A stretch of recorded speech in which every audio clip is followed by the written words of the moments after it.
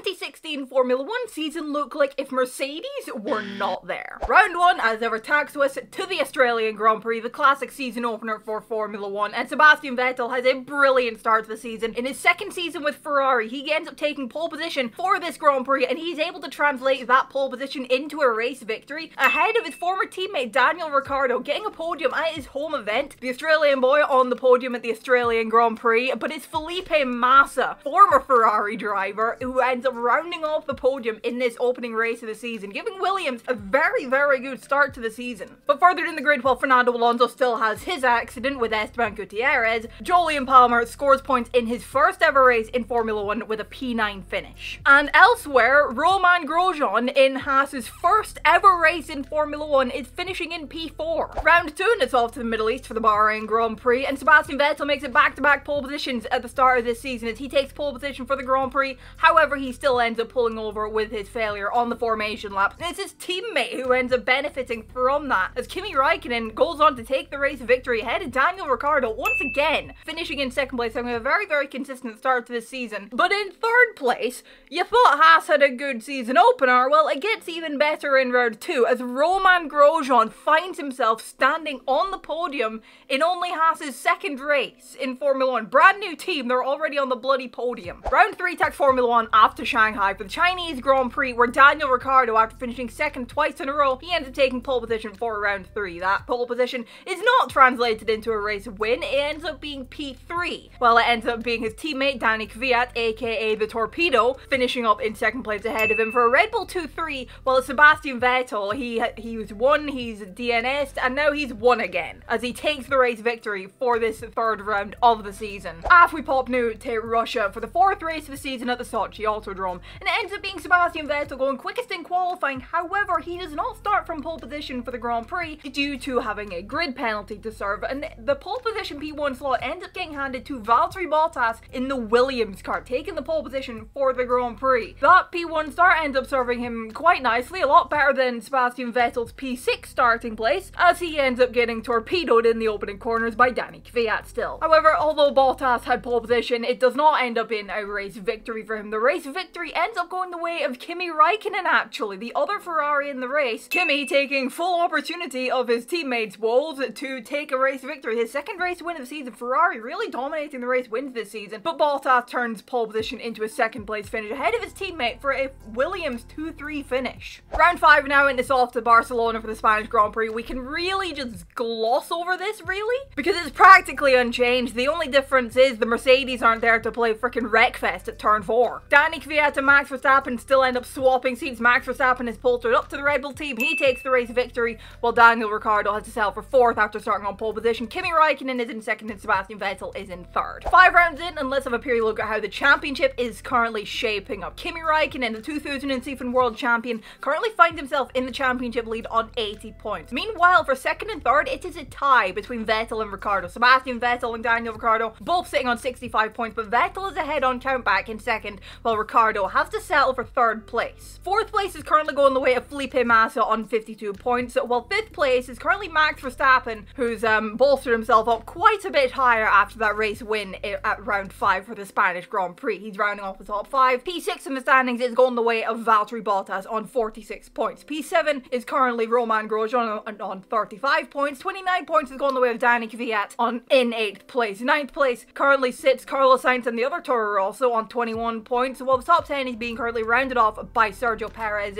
for the Force India team on 14 points. And now in the constructor standings, it's currently Ferrari leading the way on 145 points, but Red Bull aren't a million miles behind them. There's a bit of a gap back, but it's not a massive gap, as the Red Bull are in 2nd on 118 points. 3rd is currently going the way of Williams on 98 points, while the top 5 is being rounded off by Toro Rosso on 46 points, and Haas, who is sitting on 35 points in 5th place. 6th place is currently Force India on 24 points, while just 1 point behind them you'll find the McLaren team on 23 points. 8th place is currently Renault on 15 points, while Sauber are on 1 point in 9th, and then Manor are yet to get off the ground in the point scoring as they're in 10th on 0. Round 6 is off to the streets of Monte Carlo for the Monaco Grand Prix. Daniel Ricciardo's weekend goes a hell of a lot better than it actually did, because, well, he still has pole position, and he does not lose the race lead to a Mercedes from his effed up pit stop. The pit stop would probably still be effed up, but he wouldn't be losing a place to Lewis Hamilton. Daniel Ricciardo would go go on to get his first win of the season and his first ever Monaco Grand Prix victory ahead of Sergio Perez, who'll be finishing in second place. He's very, very good on street circuits, and he's proven that here in Monaco this afternoon as he finishes second ahead of Sebastian Vettel, finishing up in third place. From Monaco, we make a quick trip across the pond to the Canadian Grand Prix in Montreal, Canada. Sebastian Vettel absolutely loves this circuit. He goes very well here, and that absolutely continues this weekend as it's a hat trick for him of pole position, fastest lap, not that you get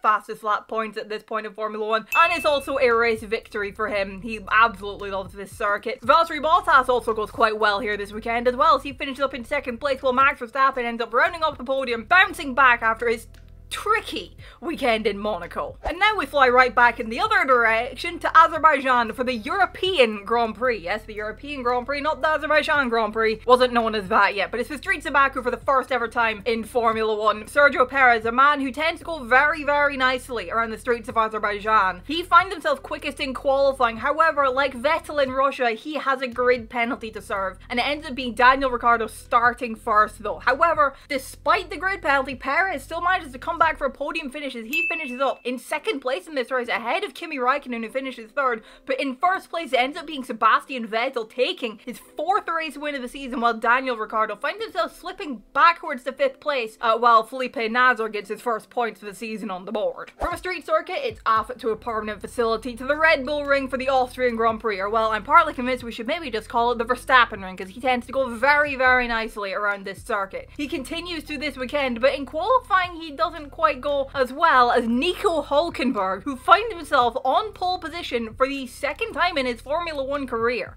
That ends up in a DNF for him in the main race, however, unfortunately for him. Still no podium yet. But Max Verstappen takes full advantage, and he ends up taking his second race win in Formula 1 around a track that he would go on to go very, very nicely around. Well, second place ends up being Kimi Raikkonen, the same P2 man from Verstappen's first win, and Daniel Ricciardo ends up rounding off the podium to make it a Red Bull 2-3.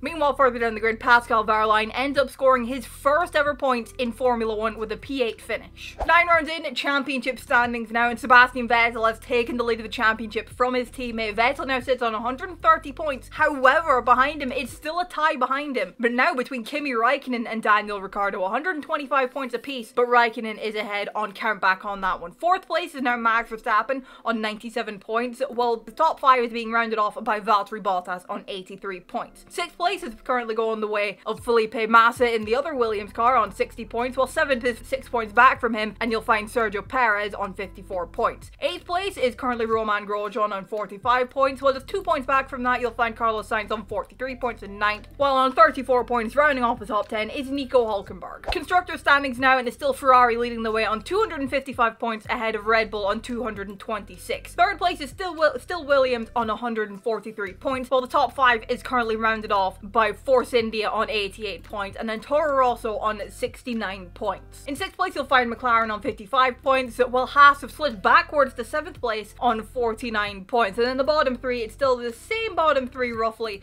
as it's still Renault in 8th place on 16 points, whilst Manor have jumped ahead of Sauber at the bottom of the table on 4 points up in the 9th place, while Sauber are currently sat on 2 points in 10th. The home of British motorsport is up next for the British Grand Prix, and Max Verstappen continues the form he had in Austria here at Silverstone as he takes his first ever pole position in Formula 1, becoming Formula 1's youngest ever pole sitter at just 18 years old. And he managed to carry that momentum through the Grand Prix and translate it into a race victory ahead of his teammates to make it a Red Bull 1-2 finish. Well, it's Kimi Raikkonen who ends up rounding off the podium in 3rd place. You may think, yeah, championship-wise, the Red Bulls might swap the cars around, but given Ricciardo was already outscoring his rivals, I don't really think they would. In fact, Ricciardo would take the championship lead at this point. The Hungarian Grand Prix is up next, and Daniel Ricciardo carries his momentum from finishing 2nd place in Silverstone to taking pole position for the Hungarian Grand Prix, a venue where he won at 2 years previous in 2014,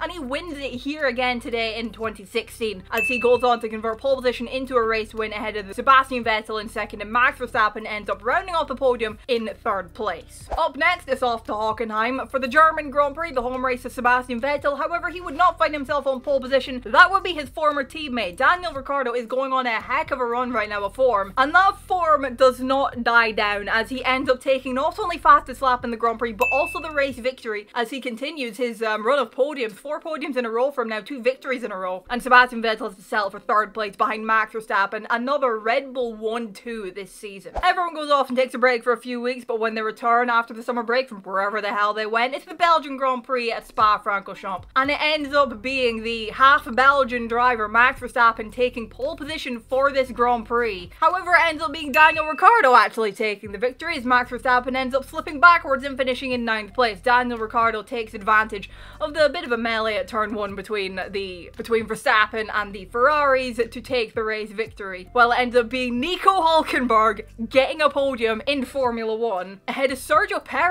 finishing up in 3rd place. The Force India is having a very, very good race here at Spa. From Spa, it's off to Monza, the Temple of Speed, the home of Ferrari, Italy. And, well, Ferrari have the perfect weekend. They have a front row lockout in qualifying. They start 1-2 with Sebastian Vettel claiming pole position for the Italian Grand Prix and Kimi Raikkonen alongside him, and they finish that order on the podium. And Sebastian Vettel ends Ferrari's winless drought at Monza with a race victory, and Kimi Raikkonen rounds off the top 2 for Ferrari 1-2 at Monza, and Daniel Ricciardo ends up rounding off the podium in 3rd. Absolute delight for the Tifosi. Standings now, and it's Daniel Ricciardo now leading the Drivers' Championship on 233 points, while Sebastian Vettel has fallen back to 2nd place on 206 points. This championship battle really has come out to be Vettel or Ricciardo now in this championship fight. There's a bit of a gap back to 3rd place with Kimi Raikkonen 188. Okay, it's not a massive gap, but it's a gap nonetheless. But 4th place isn't that far behind Raikkonen. He kind of has his own battle to worry about against Verstappen in 4th on 167 points. The top 5 is currently being rounded off by Valtteri Bottas on 115 points, while Sergio Perez is on 95 points in 6th place. 7th is going the way of Nico Hülkenberg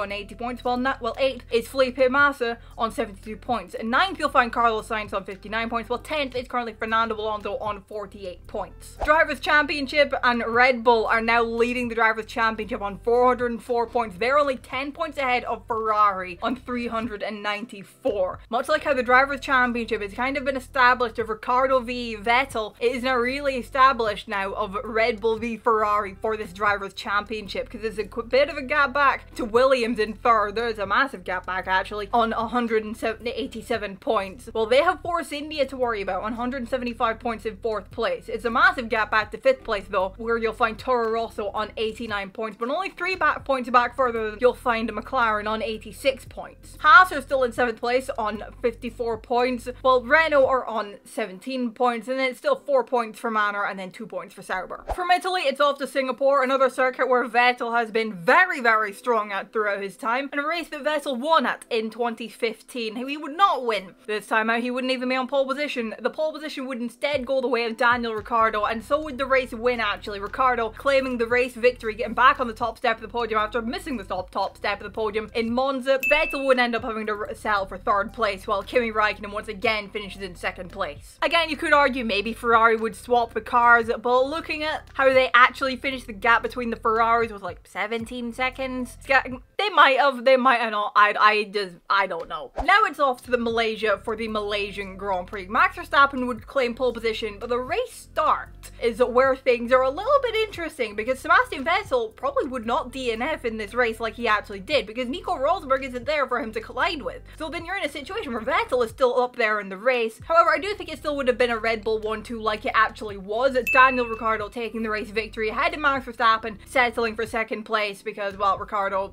was ahead of him and probably team orders as well. But either way, I think Sebastian Vettel would end up rounding off the podium in 3rd place, as opposed to retiring from the race. Oh, and I totally didn't forget to mention at Spa that Rio Haryanto is no longer on the grid, and Esteban Ocon has joined the grid with Manor. Totally did not forget to mention that. And now we take a trip over to Suzuka for the Japanese Grand Prix, where Kimi Raikkonen finds himself going quickest in qualifying. However, he does end up with a grid penalty, which hands pole position to his teammate Sebastian Vettel, who does not have a grid penalty here because there was no collision in Malaysia. Malaysia for him to be penalised for. Max Verstappen would have been alongside him on the starting grid, and well, in the actual Japanese Grand Prix, he was the highest finishing non-Mercedes driver, and I'm just gonna run with the assumption that he still would have been the highest finishing non-Mercedes driver ahead of Sebastian Vettel, finishing up behind him in second place. And then Kimi Raikkonen rounds off the podium in third place, coming back after that penalty to get a podium finish, so a decent race for him. He finishes up ahead of Daniel Ricciardo, who isn't that far away from the championship, but his sights will be firmly set on the US Grand Prix at Austin, Texas for round 18 to have a good performance there. Daniel Ricciardo does end up starting off the weekend very nicely with pole position for the Grand Prix, and that pole position gets turned into a race victory from ahead of his main rival, and really only rival now, Sebastian Vettel, in second place, while it's a return to the podium for Fernando Alonso. Fernando Alonso getting some good out of his McLaren Honda to claim the final step on the podium this time out. But after round 18, let's now look at the Drivers' Championship. Daniel Ricciardo can wrap up the championship at the next race. The gap is 48 points between Daniel Ricciardo on 320 points and Sebastian Vettel on 272. If the gap is over 50 points after the Mexican Grand Prix, Daniel Ricciardo will be world champion. Third place is currently still Kimi Raikkonen on 233 points, but it's only 11 points back further than that is Max Verstappen on 222. So we have the battle for the lead of the championship, then we have the battle for third place in the championship, and then the top 5 is being rounded off by Sergio Perez on 129 points, level pegging with Valtteri Bottas on 129 points also. 7th place, you'll find Nico Hülkenberg still on 92 points, while 8th place is at 89 points, going the way of Felipe Massa. 9th is 10 points back from that, and with Fernando Alonso, then there's only 8 points further back to Carlos Sainz on 71 points, rounding off the top 10. Constructors' Championship, and Red Bull have pulled quite a bit of a gap ahead of Ferrari on 546 points against Ferrari's 505. It's a massive gap back to Force India, who are now claiming third spot in the championship on 221. The battle for third here still raging on, as Williams are only a few points behind them on 218. 125 points are going the way of McLaren, now in 5th place, while Toro also have slipped back towards the 6th place on 109 points. Then behind them, it's still the same driver. Then behind them, it's still the same teams in the same places. 7th is Haas on 62 points, 8th is Renault on 21, 9th is Manor on 4, and then Sauber are on 2 points in 10th place. But now let's head on to the Mexican Grand Prix race, where, as I said, Daniel Ricciardo can wrap up the Drivers' Championship as long as the gap to Vettel is over 50 points after this race. It ends up being his teammate Max Verstappen claiming pole position for this Grand Prix, and of course at the end of the race it was a little bit messy, to word it one way, between Verstappen and Vettel and Ricciardo. I'd imagine that would still end up happening. Of course, if you recall it, they crossed the line in the order of Verstappen, Vettel, Ricciardo, 1, 2, 3. However, Verstappen got a penalty and got chucked off the podium. He would not get chucked off the podium here, but Vettel also ended up getting a penalty post-race. And so after penalties dished out, I'm assuming all of that would still happen, it ends up being Daniel Ricciardo taking the race victory, while Verstappen second for Red Bull 1-2 and Sebastian Vettel third, and that means that's the championship. Daniel Ricciardo, with 2 races to spare, is world champion in Formula 1 for the first time. Wrapping it up a few races early, but he'll be very happy with that, because now Red Bull can focus solely on the Constructors' Championship, which they can wrap up at this very next race in Brazil. Again, if the gap to Ferrari is 43 points or more after this race, they can do that at the Brazilian Grand Prix. But it ends up being Kimi Raikkonen claiming pole position, but he of course ends up falling victim to the very tricky conditions that race day in Brazil ended up offering up. But Max Verstappen takes full advantage of the conditions. He masters the wet conditions to go on to take a race victory while his teammate finishes down in P6, but that's enough points. Those 33 points are enough for Red Bull to clinch the Constructors' Championship for the 5th time. They've wrapped them both up early, which means the last race is really, well, shits and giggles really. But the podium ends up being rounded off by Sergio Perez in 2nd and Sebastian Vettel in 3rd place. In terms of the championship, there's a few places that are confirmed, a few places still unconfirmed. The top 2 places are confirmed in the championship, with Daniel Ricciardo 553 points and Sebastian Vettel 302. The battle for 3rd is still ongoing, however. Max Verstappen now finds himself in 3rd on 265 points, while Kimi Raikkonen is 20 points back from that on 245. 20-point gap, not impossible, but it'll be difficult for Raikkonen to overturn. Elsewhere, Sergio Perez is currently on 151 points in 5th place. He's not got a massive gap back to Valtteri Bottas on 139. It would be difficult for Bottas to overturn, but it's not impossible. Nico Hülkenberg is more or less confirmed in 7th place, but Felipe Massa is still there, but his more realistic battle will be with Fernando Alonso, whose most realistic battle will be with Carlos Sainz, as they're currently level on 83 points. In terms of the Constructors' Championship, the top two are confirmed, Red Bull and Ferrari. Red Bull 622 points, they are champions. Ferrari have to sell for second on 547. Force India are still not completely out of the woods from Williams, 263 points, place 234, but it will be difficult for Williams to overturn. McLaren are still have an ongoing battle with Toro Rosso, 130 points, plays 121. Meanwhile, Haas are basically confirmed in 7th place on 62 points, and then there's the bottom of the field with Renault in 8th on 21 points. Sauber are back up to 9th on 10 points, and then Manor have 5 points. After Esteban Ocon scored his first points in Formula 1 at the Brazilian Grand Prix. But now let's head on to the final race of the season, the Abu Dhabi Grand Prix. For the top guys, it's really just shits and giggles, and Daniel Ricciardo ends up taking pole position for this Grand Prix. It does not turn into a race win. That ends up going with the way of Sebastian Vettel, who makes a very strong end to the season for the race victory. Max Verstappen rounds off the podium in 2nd place, which is enough for him to clinch 3rd place in the Drivers' Championship, while Daniel Ricciardo rounds off the podium in 3rd place. Elsewhere, with the Perez-Bottas battle, Perez ends up holding on to come out on top in that battle with his 6th place finish. And in the Alonso-Sainz battle, Alonso's finish in 8th place in this race is enough for him to clinch 9th place in the championship, while Carlos Sainz ends up retiring from this final race of the season. But now here's your final standings. Daniel Ricciardo is your champion of 2016 without Mercedes on 368 points. He is ahead of Sebastian Vettel, rounding off the 2nd place spot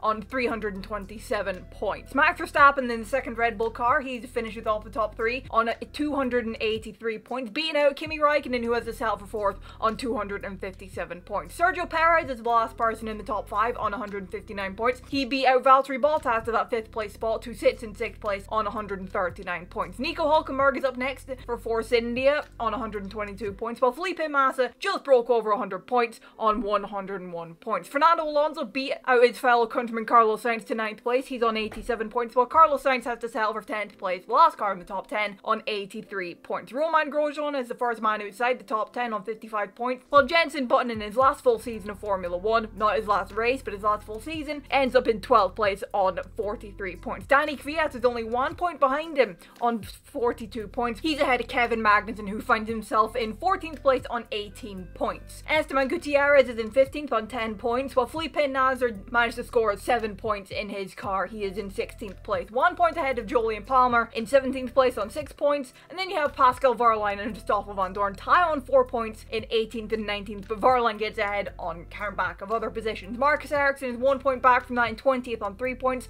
while Esteban Ocon is the last of the point scorers on 1 point, and Rio Haryanto scored nothing. And now for the Constructors' Championship standings, Red Bull Racing are the Constructors' Champions of this season when you take Mercedes out of things on 655 points for the Austrian-based the Austrian licensed Milton Keynes based teams. Ferrari are going to have to sell for 2nd on 584 points, while Force India round off the top 3 after a strong season for the team on 281 points. Williams find themselves finishing in 4th place on 240 points, while McLaren round off the top 5 on 134 points. Toro Rosso are in 6th place just behind them on 121, while Haas are the first team to not get over 100 points this season in 7th place on 65 points. Renault did not have a brilliant season, they're in 8th place on 24 points, while Sauber beat out Manor to 9th place rather on 10 points, while Manor have to sell for 10th, also known as last, on 5 points. And 2016 without Mercedes is at its end. That's what would have happened. It would have ended in a Red Bull championship. It would have ended in a Daniel Ricciardo championship. That's what would have happened. Up next, 2014 or 2015 without Mercedes. 2014 I definitely will be doing, I think. 2015 I haven't quite decided yet. I'm going to look at it and then see. So let me know your thoughts down in the comments below. Drop a like if you enjoyed the video. Subscribe if you're new around here. Thank you all so much for watching, and I will see you in the next video. Bye bye.